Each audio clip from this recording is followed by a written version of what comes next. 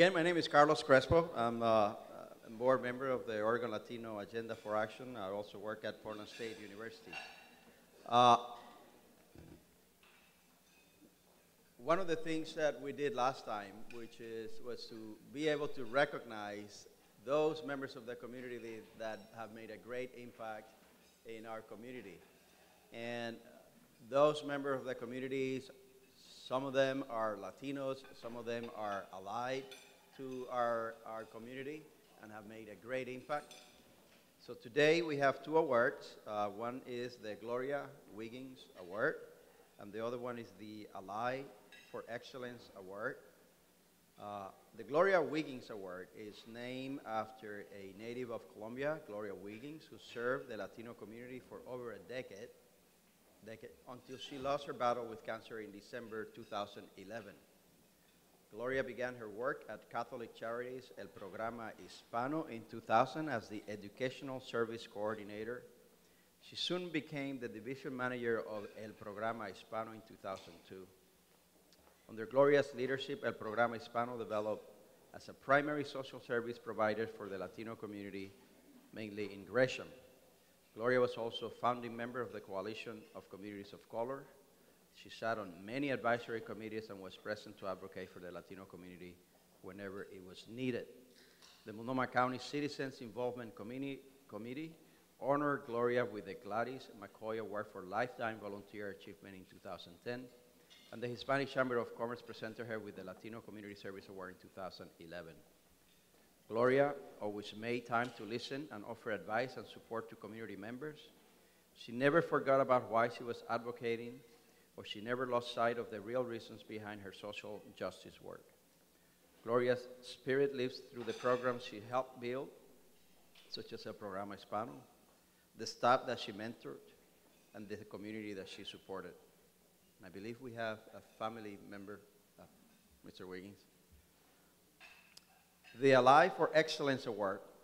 The Latino Ally for Excellence Award has been established this year to recognize an individual or individuals who has made significant contributions to the advancement of Latino leadership throughout our state. A true leader that recognizes the Latino abilities, contributions, and leadership deserves our recognition and respect. The winner of this year's Gloria Wiggins Leadership Award is Irma Valdez.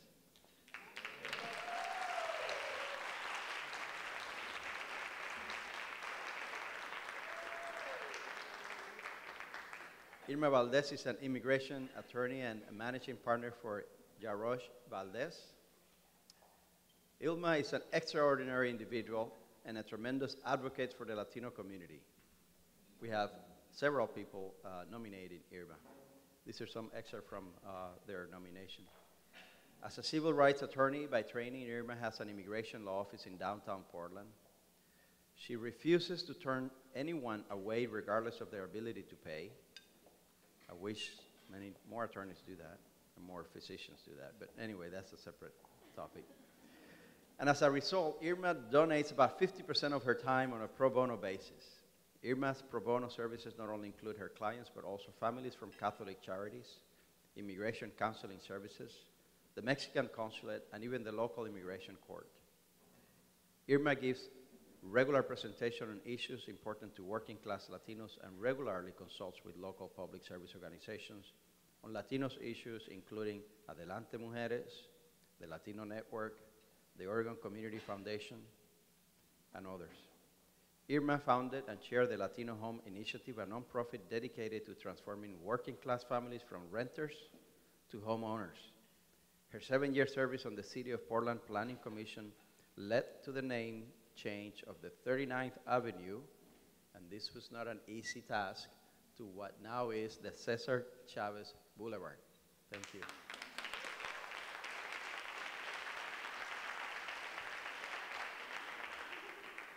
And it's nice to see that sign. They write the accent. You know, sometimes it's Chavez, but it's Chavez, and the accent is there. Irma is courageous and will not stand silent in the face of injustice. She speaks out when others remain silent, and that's why we believe she embodies the perfect recipient of the Gloria Wiggins Award. Please join me in congratulating Irma Valdez. Irma, please come. Thank you.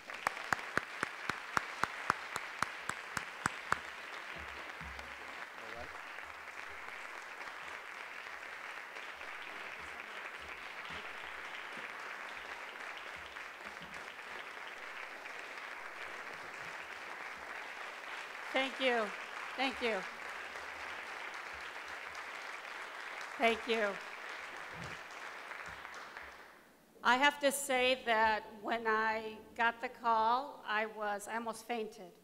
I have to say that it's an honor. I never had the privilege of meeting Gloria, but I do feel like her spirit is in this room. And I have to tell you that when I got the award, this is going to be shocking for some of you, because I have such a gigantic voice in the communities that I sit, in the commissions that I sit in, when I talk to the mayor of the city of Portland, when I talk to Congresswoman Bonamici. I have a gigantic voice. When I got this award, I humbly receive it from the immigrants that I represent every single day of my life in my office. Every single day in my office, I am devastated with stories that would break your hearts. That's why, for me, the #1 issue for us as Latinos, don't be blind. It is immigration. Immigration reform is the issue of our time. It's the civil rights issue of our time. It is families in concentration camps in Aristia, New Mexico. It is Obama deporting more families than in the history of the United States of America. Latinos, we are going to create a new political party. Don't listen to the Democrats or the Republicans. Our families are under attack, okay? Be very, very clear. Our families are under attack. Why do our children not do well? Because they don't know if their parents are going to stay. If you resolve the immigration issue, and it is a civil rights issue, Martin Luther King would be marching with us right now, say, wake up, we need to march. This is a civil rights issue. If you solve that issue, our children will do what Irma Valdez has done. I came from Michoacán, Mexico as an immigrant. My parents worked as farm workers in California. They went to the city of Chicago to work. Hardworking people. I naturalized in the East Coast. Straight A student. I got a scholarship to Brown University to study with John F. Kennedy Jr. Elizabeth Warren's daughter was my roommate at Brown. All our little kids in Oregon that are in school right now have that legacy, have that ability. If you do not do something about immigration, you are denying them that opportunity. I love what John F. Colon says, you must always be present. I am always present. I don't care if you're the only one in the room. You're privileged to be here right now. When I was an assistant U.S. attorney in Washington, D.C., the only Latina who spoke Spanish, the only Latina they've ever hired, I would be in those meetings talking to Eric Holder, Janet Reno, Bill Clinton, why they should not prosecute Jose. I was in a policy position sticking my neck out because I was the only one in the room. When I worked for Mayor Daley at the City of Chicago, I would be the one saying, the gang task force only goes to 26 in California, Pilsen, where I grew up. Why do I keep seeing my friends from school that they didn't get a ticket like I did here being prosecuted? I was the only one in the room. And I knew when I speak up, I'm going to be on a shit list for the Latino community and for the people in this office, but I always, always, always speak up. When I was on the Planning Commission, my feelings are hurt toward all of you. I've been on the Planning Commission for 8 fucking years, and I've never been listed as a dot on your chart. I was doing all that work by myself. When the 39th renaming came before me, how many of you were in the room to support me as I was sitting with racist colleagues? Nobody. But I stood up and said, this is the right thing to do for our community. And I single-handedly, Irma Valdez single-handedly made sure that we got recognized. When I was working with the Hillsborough Chamber of Commerce, my friend Tom, stand up. This is ironic. That man is fantastic. That's an ally for you. I was at the chamber, always speaking up for our community, and Tom's staff reached out to me that I live in Portland. Who remembers the issue back in Hillsborough almost 10 years ago? The loncheria issue, right? Portland's all hip with its food carts now, but they started in Hillsborough with Latinos. And they were having an issue with, do we license them, do we not? Irma was in the middle of that conversation, and that's a great man right there that I'm so proud of you for honoring. He's always stuck his neck out for Latinos. So what's my message to you? Is it a message of Irma's hostile, she finally got her award? Absolutely not. I love my community. I love you guys. I think we're the luckiest people on earth. We are so lucky to be Latino, and I feel it from the bottom of my heart. We are so lucky to be Latino. The food, the culture, the music, the ideas. We are going to change this phenomenal, wonderful U.S. nation for the better. And you have to believe that in your heart. That's what's going to make you stand up and say, this is what's right. And let me tell you a story. I'm honoring Gloria Wiggins with everything that I'm telling you because that's what she wanted you guys to hear.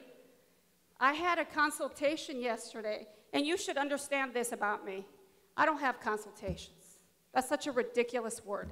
When I meet with people, I'm meeting with my family members that need my help and my guidance. And I have a young girl that came to me 2 years ago that has straight A's, but she does not have a green card, right? We all know this story. There hasn't been reform for more than 25 years. So she gets what? Deferred action. A little education. What's deferred action so people finally know? It's fucking nothing.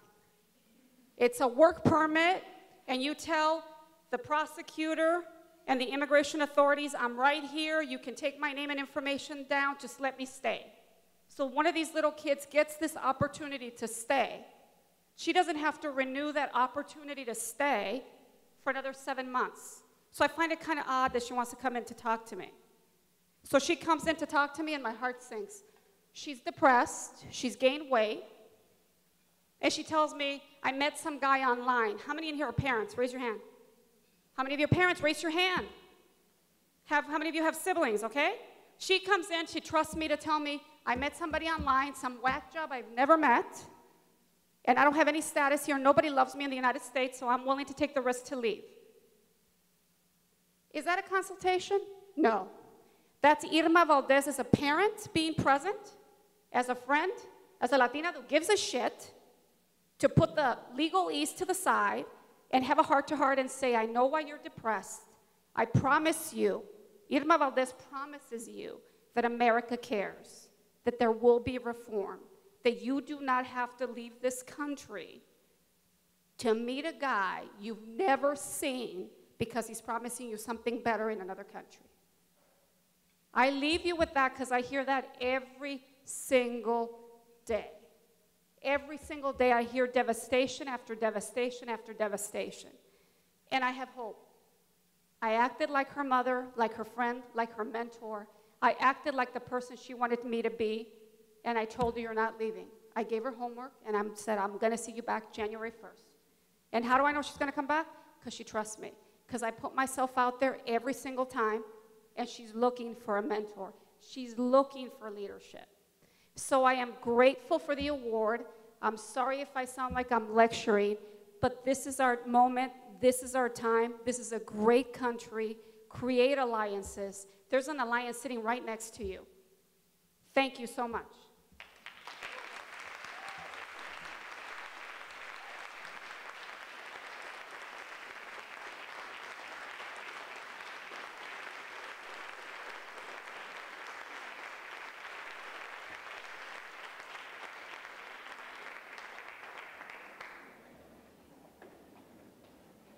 Wow.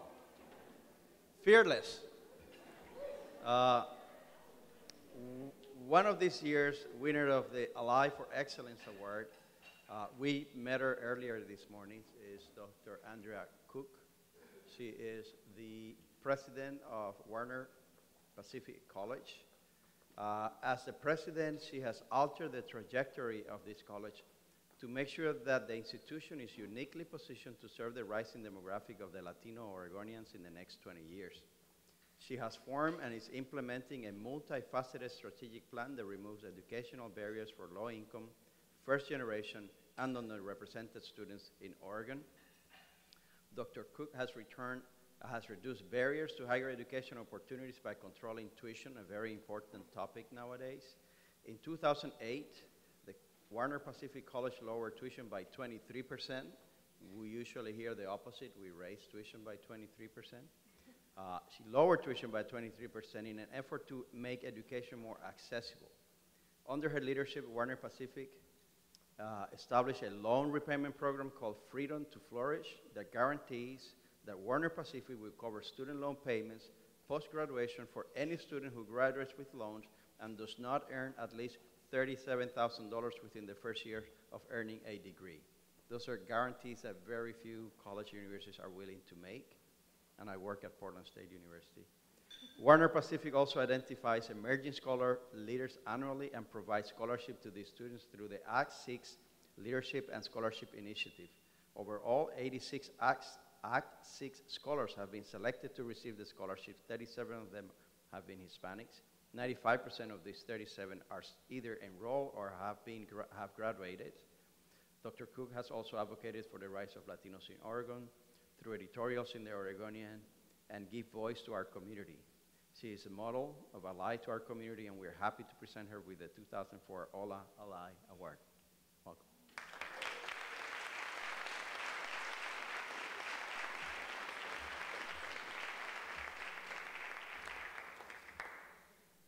Well, I'm deeply honored and grateful for this award. I agree that this is a critical civil rights issue. Immigration, absolutely.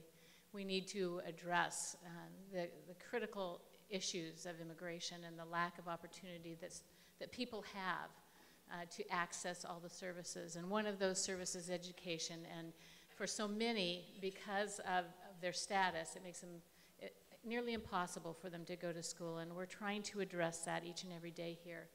We believe that education is so critical in preparing students and people for their work in the future and to be leaders. And so we are grateful for the little part that we get to play in serving students of the Latino communities. And we love them and feel so privileged to be able to serve them here at Warner Pacific College. So thank you so much for this honor. I'm very grateful. Thank you.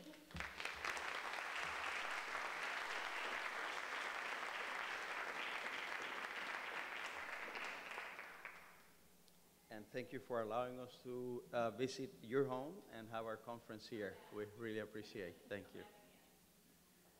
Our other winner of the Ally for Excellence Award is Metro Council President Tom Hughes, and you've heard already about him.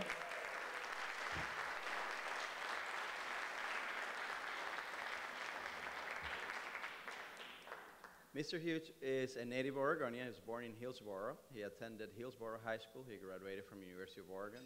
He was a teacher at Aloha High School. His public involvement starts at the City of Hillsboro. He's been part of the Hillsboro Planning and Zoning Board. And listen, this is how the trajectory starts. Later, he was appointed to the Hillsboro Planning Commission. Then he served in the Budget Committee for Hillsboro High School. He also served as a county committee before he became city councilor. Then he was elected as Hillsboro mayor for 2 terms, and during his administration, he promoted public participation in the city's futures planning throughout the Hillsboro 2020 vision. In 2010, he was elected Metro President. Mr. Hughes, we're giving you this award because you're our ally, but more importantly, as we have heard, you have advocated for the representation of Latinos in government agencies and all the places that you have been part of. Congratulations.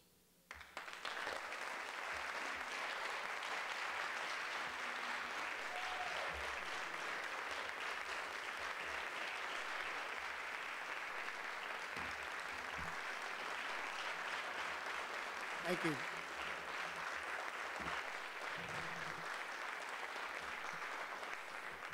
Well, I just want to say that I am very deeply honored to receive this award and a little perplexed and quite moved. What I did as mayor of Hillsboro and the progress we made in Hillsboro or tried to make, it seemed to me was just the natural thing to do. I can't and couldn't see doing it any other way. We are a community that is whose Latino population is growing.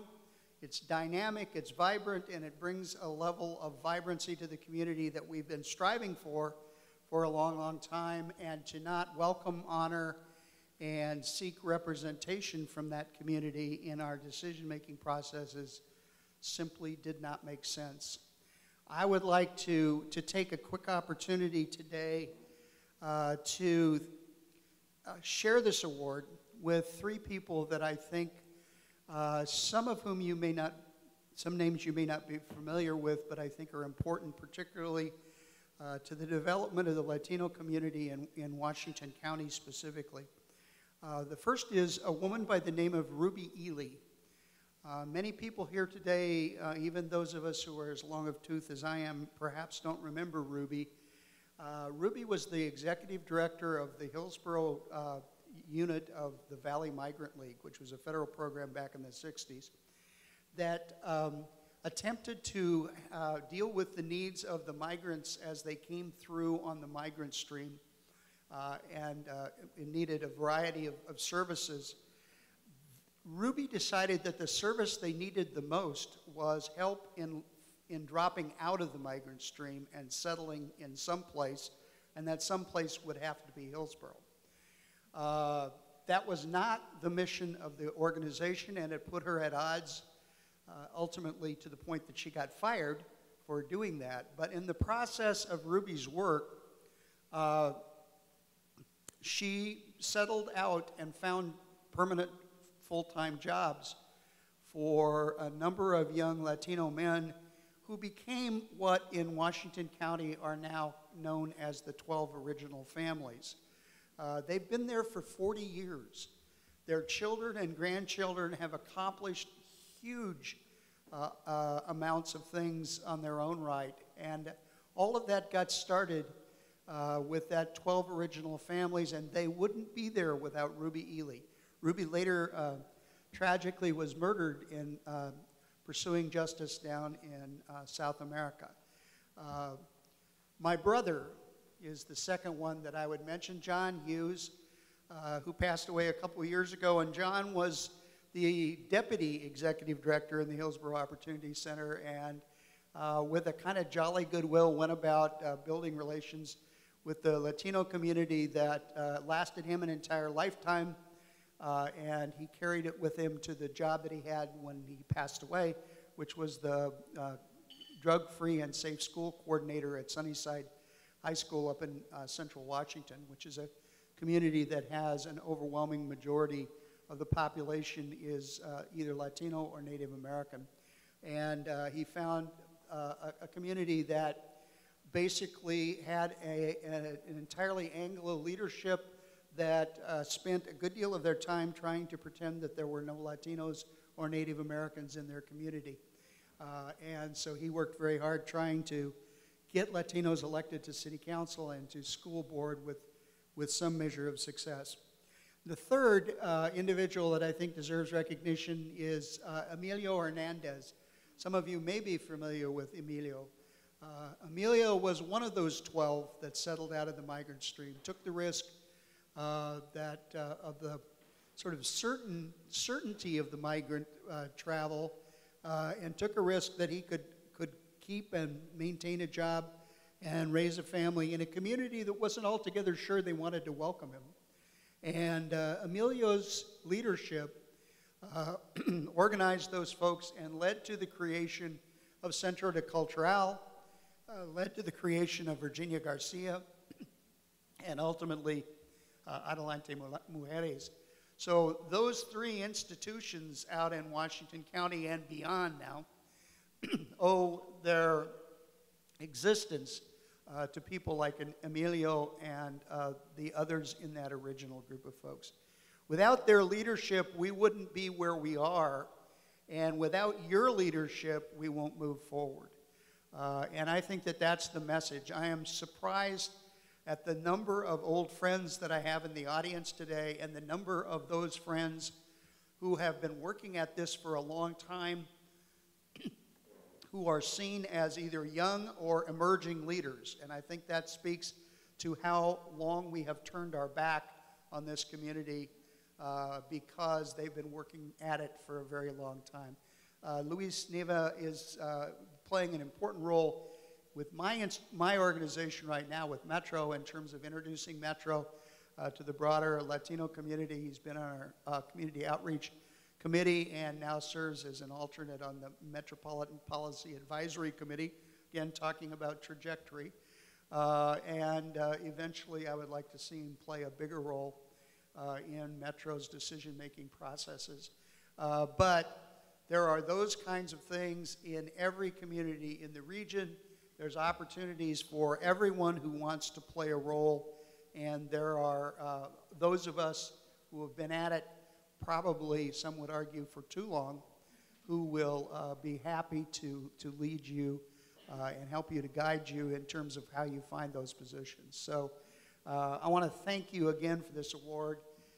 It will take a place of honor in my trophy case at home, and I will look at it fondly and think of you often. Thank you very much.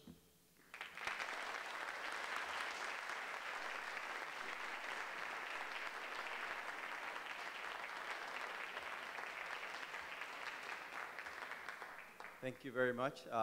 We will move to the next stage of the agenda, and we are about ready. Yes? Jessica? Okay. Okay. Luis.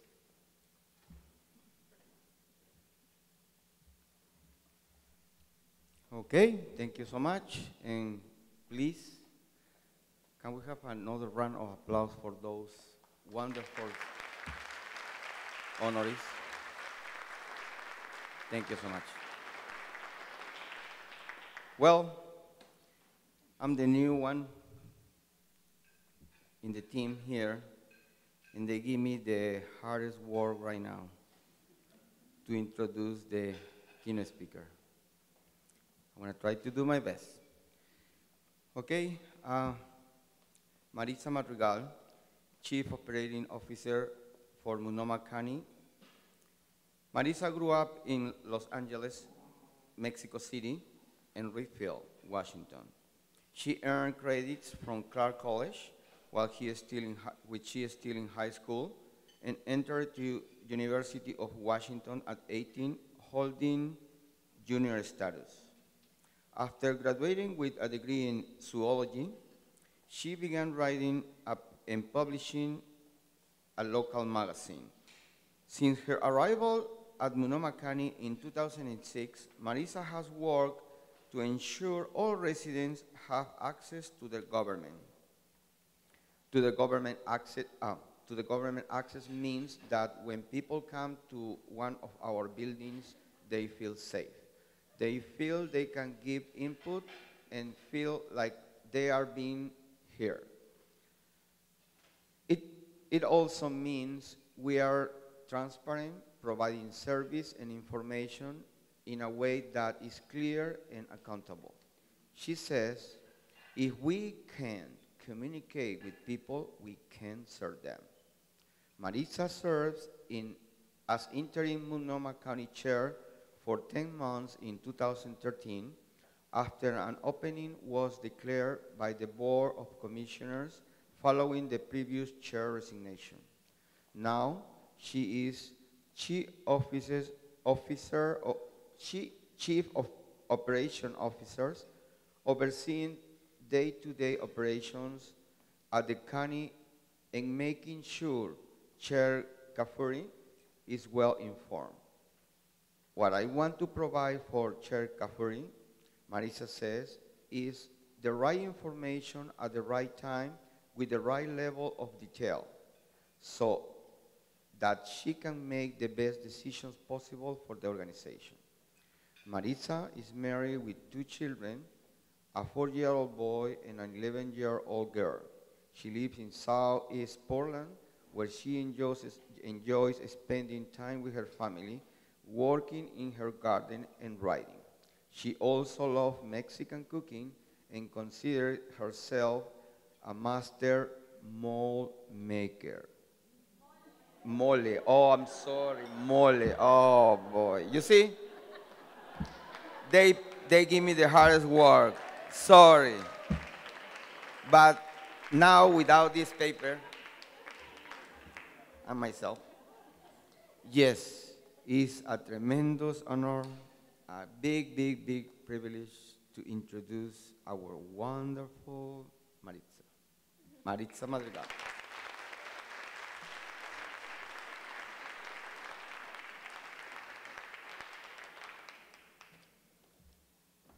This is a tough crowd to say you're a master mole maker in, you know. I'm not challenging anyone. You can come over, we can share recipes. My name is Marissa Madrigal. I am a mother, wife, and daughter. Last year, I was honored to serve as interim chair of Multnomah County, and I currently serve in an appointed role as Multnomah County's Chief Operating Officer. In both roles, I've been the youngest and the first Latina. I've always been a little stubborn, a little bossy, a little opinionated, even if I only share those opinions with myself. But to be honest with you, until last year, I never quite completely believed in myself. I mean, I believed in myself, but I didn't believe in myself. I deferred to other people. I stayed quiet more often than was necessary. I let my generally anxious and shy tendencies keep me from reaching for what I really wanted, what I knew in my heart of hearts I was capable of, what every person in this room is capable of, leadership. And then, one day last year, the safe little career I had built behind the scenes while I raised my family was turned upside down. Someone I trusted, someone many trusted to be a leader, let people down and set off a series of events that led to my appointment as the interim chair of Multnomah County. Me, an introverted, shy, 30-something Latina mother of two, suddenly chair and CEO of a $1.6 billion government responsible for clinics, libraries, jails, after-school programs, and more. As you might imagine, there were quite a few people who were a little freaked out that someone so young and someone so different was going to run one of the biggest public institutions in the state. And it wasn't a question whether or not I would do a bad job. It was a certainty to them, because I don't fit the profile. I'm not a dashing young white man in a red tie with a law degree. They look at me, and what do they see? Do they see a strong, intelligent person who went to college at 16, became a mother at 24, and was writing budgets and negotiating multi-million-dollar deals by 31? They see someone that they can't identify with at all, let alone evaluate. Someone who maybe looks like Ugly Betty's sister Hilda. So I knew I had to prove myself from scratch, this time without room for error in public. In the hours after it was announced that I would be the interim chair, I did 5 television interviews. My first television interviews ever. Because, of course, I had been so uncomfortable talking to the media in my previous roles that I always let other people do it. I always happily took the back seat. But this time I couldn't. I really couldn't. It had to be me. There was nowhere to run. I had to find that inner strength, set my fear aside, and do what is sometimes the hardest thing we have to do: have faith in oneself, trust in oneself, our intelligence, our knowledge, our place in this community that is ours. So at that peak moment of vulnerability, I decided to crack open my shell and be myself. Because who else was I going to be? Within myself, I found peace, composure, and truth. From that place of authenticity, the words came. So I did the same thing the next day, and the next day, and the next day for almost 10 months. I worked with wonderful colleagues, like the incredible Commissioner Loretta Smith. Commissioner Smith, would you please stand? I want to thank you.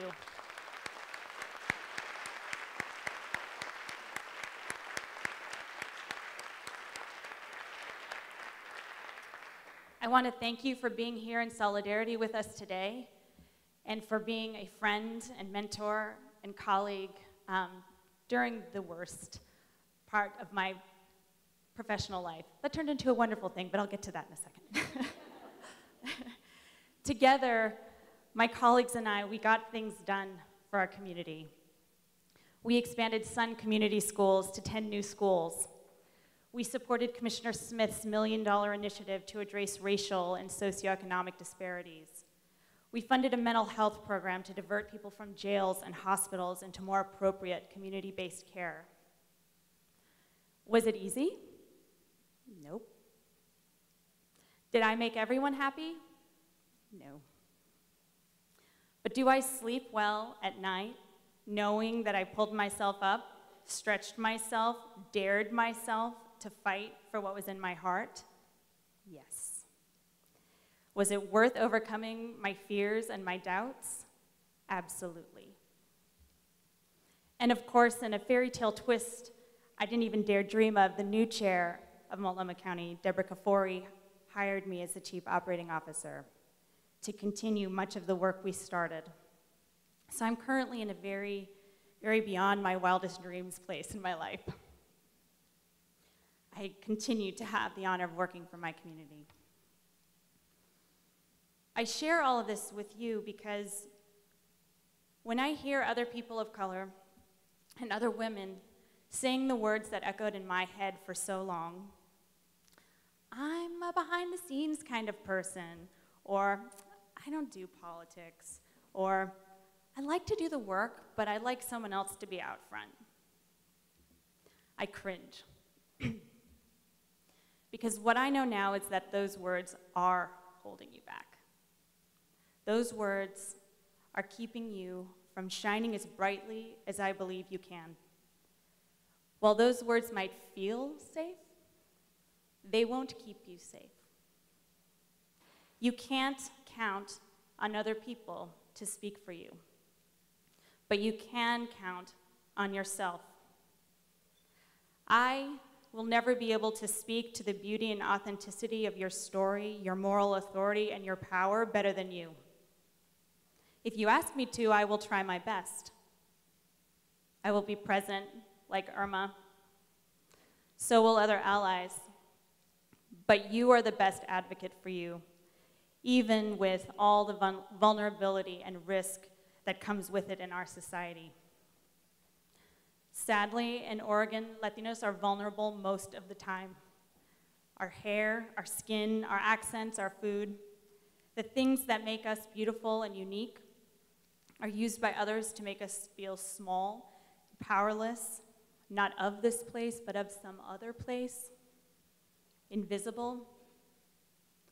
So choosing to put ourselves out there on purpose, inviting it, feels crazy. So we need rooms like this, where we can draw power and courage from each other, commiserate, plan how to participate, and make our voice heard in the dominant power structure. What does that structure look like? It's the school board, it's City Hall, it's the legislature, but it's also your school's parent-teacher association, your local chamber of commerce, your neighborhood association, and local advisory boards and commissions. Go.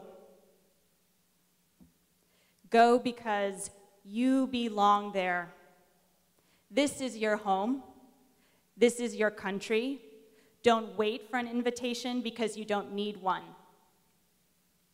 While you wait by the mailbox for your invitation, your neighbor, the one with the No on 88 sign, is at the school board meeting fighting for his kid.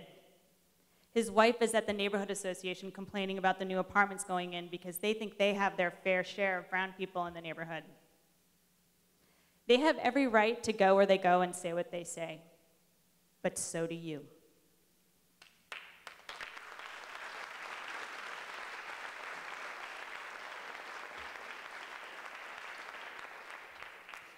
And as a nerd, I'm going to ask you to get nerdy about it.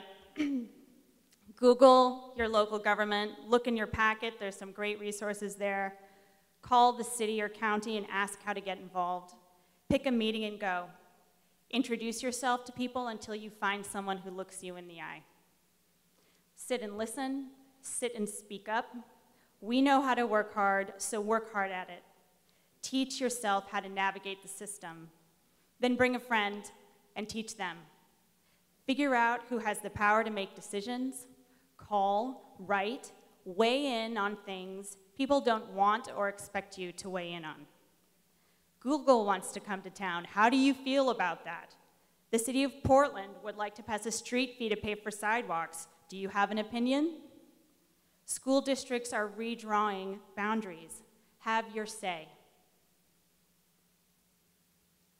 Psychologists at UCLA recently published a study demonstrating that as the United States moves toward a majority-minority population, that is, as Latinos and other people of color approach 50% of the total population by 2043, support among whites for racial and ethnic diversity drops.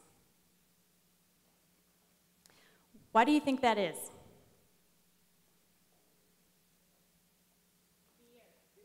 Fear. What else? Power. That's number one, power. There's another one. What is it? Identity. We challenge the American identity. Some whites, not all, and you know this, believe that our mere presence challenges the idea of American identity that they feel they represent the best. So you know what that means. You may not have heard about that study, but you know what that means because you already experience it. Let's get it out on the table. Let's confront our fears.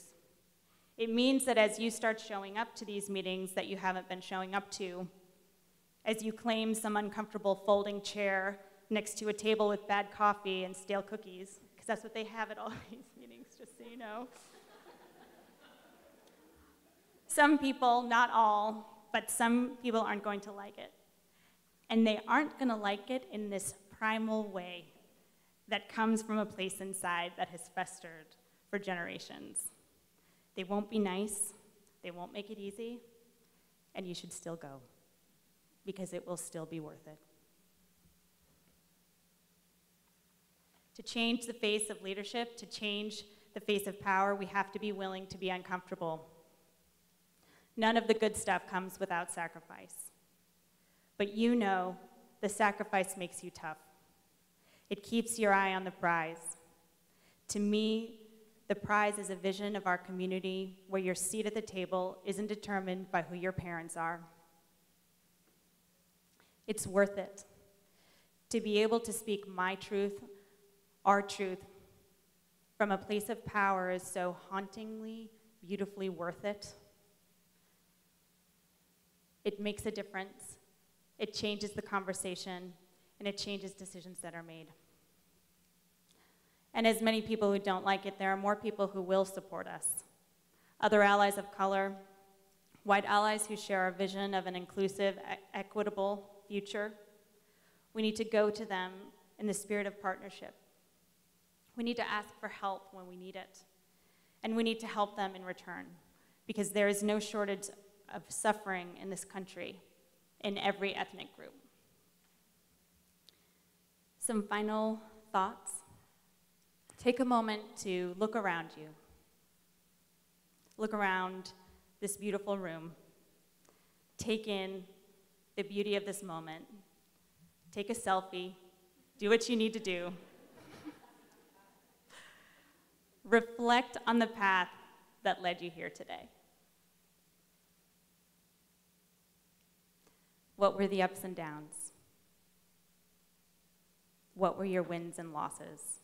Tears shed, blood spilled. Your story not only gives you the authority to speak about your experience and on behalf of others who share your experience, but it liberates you. When you embrace yourself, you demand that others accept you simply by being present. And when you remain yourself, you retain your power instead of submitting it to someone else's ideal. Quietly staying in the room, or loudly, as your authentic self when the dominant culture doesn't want you there is sometimes the most radical thing you can do. Refusing to buy the hype that you are the other and claiming your space in the community is to claim your power. It might take every fiber of your being to resist the urge to run back to safety, and sometimes you will. You will run back to safety, and that's okay too. The people's struggle is not about perfection, it's about progress. Progress that we'll make together for ourselves and our children. Believe in yourself, believe in each other. Thank you.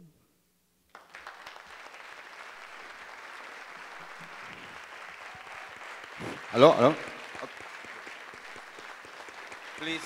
Please, big applause for our Marissa. Yeah? If I was more technological, I could do it.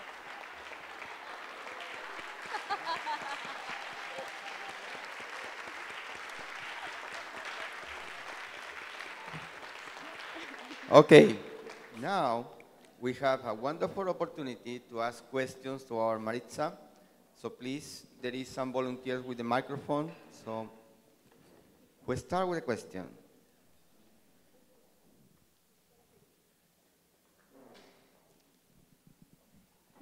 Okay. Motivation, how did it, oh, sorry, thank you. What was your biggest motivation? How did you push through all those negativities, all those doubts that you had? Because I know for me, being a Latina and being undocumented and going to college and kind of starting an organization, like I sometimes doubt myself, like, how do I help? How do I outreach to people and not doubt myself and trust myself? Well, it's hard. It's an ongoing struggle. You know, it's a daily practice for me. You know, I still have doubts. I don't know if that ever goes away. But a couple things motivate me. One, it really makes me mad when people doubt me. When people underestimate me. Used to make me feel bad, now it just pisses me off. And so I've learned how to use that to kind of light a fire under me to show people and, you know, to prove them wrong. So that's one, that's sort of more an ego thing. The other thing is I don't feel like I have a choice. I have children, I have a family. I need to make this world better for them and for their friends. And, you know, what's that compared to me being uncomfortable? It's nothing. I'm gonna be uncomfortable if that's what it takes. I'm gonna cry if that's what it takes. So I think it's, you know, again, what are we trying to do here? We're not trying to do something simple, so it's hard. And that's okay. And if we screw up, so what? We'll just try again. But we are fighting for something really important. And if we don't, no one else will. So. Another question?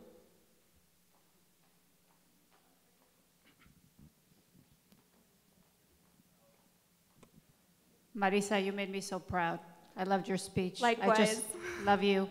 I want to say for the deferred action student, and I want to say this from the bottom of my heart being in this room, that's why I'm a badass, because sometimes you guys cannot be in the forefront.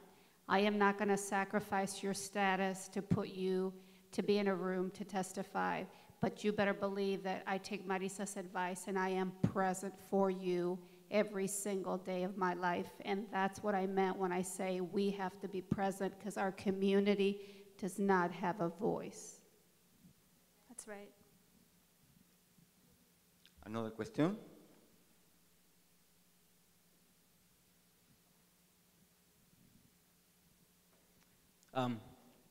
I always post on my Facebook, I'm the only Latino in the room again. That's the story of my life for the 16 plus years. But anyways, so strategically, when you are already in the table, you have to establish, right, that infrastructure or that system that will open the doors for others. Right. When we think of Latino, we also got to think about the other groups that are not represented. Yes. So, one or two advices of strategically establishing that infrastructure that will open, that will make that system flexible so others can also be there. So you don't have to always be the only one, but you will have that voice, collective voice. I think the most important thing we can all do is first, everybody in this room should know all the organizations that make decisions in our community. So there's some of those things I listed, the things in your packet. First, we have to arm ourselves with knowledge and test those systems. So if we're the first one at the table, we've got to gather what information about the people's body language and who really has the power in the room. Is it the chair, or is it, you know, somebody else, a neighbor, or whatever? And then we need to share that with people. You know, I feel like so often we work really hard and we're like, oh, we're the only ones there, and then we don't talk about it. And we can't operate that way, because I think we won't change the structure. You know, the first person in the room has their foot in the door propping it open, and then you gotta kind of get the other one in there, and then get your friend in behind you, and then get your other friend until it's open, and then someone holds it while everybody runs in. And then all of a sudden, just the presence changes the structure, right? It's a lot harder to ignore people when they're in the room. So, you know, and then I think the next step is run for office. You know, there are lots of people in this room who are going to talk about it later and how to take that leap. You know, I was appointed to a leadership role, but I ran campaigns for a long time, and they're brutal. And it takes a lot of resources and a network.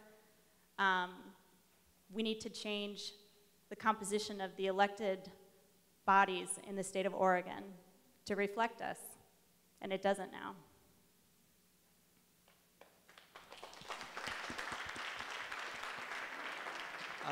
I had a question.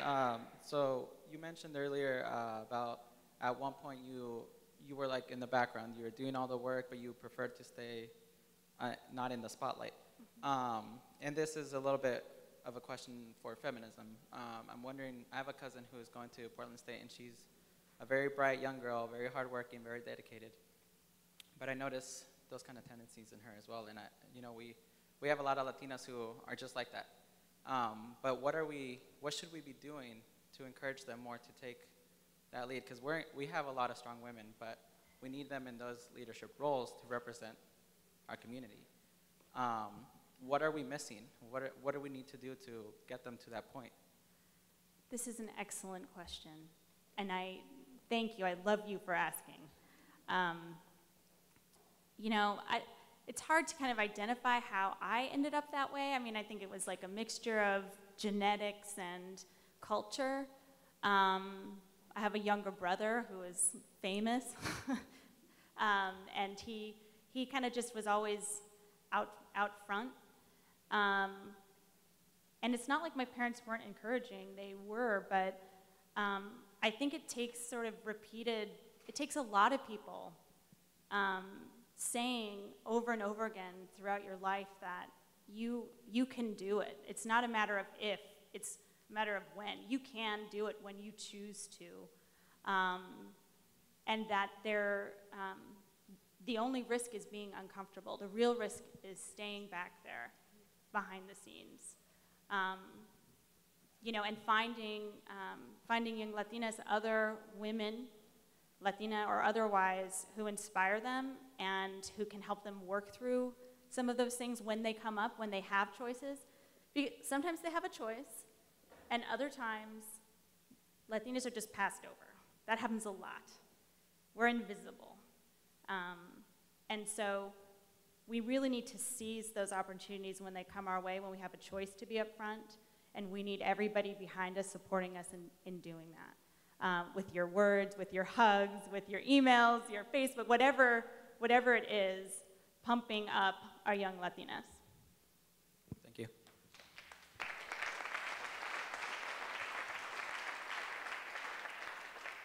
Thank you, Maritza. Thank you so much for all your talks, for your leadership. And now we would like to give you an award for all your leadership, for all your examples. So please. Thank you.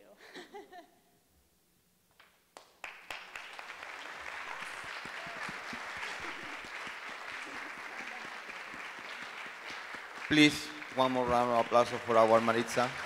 Thank you. Thank you.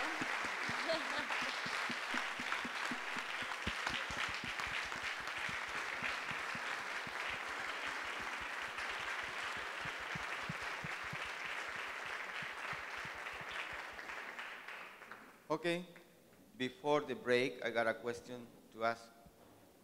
Did I pass the test? No break. Okay, we are going to have 10 minutes break, please, before the next session. Thank you.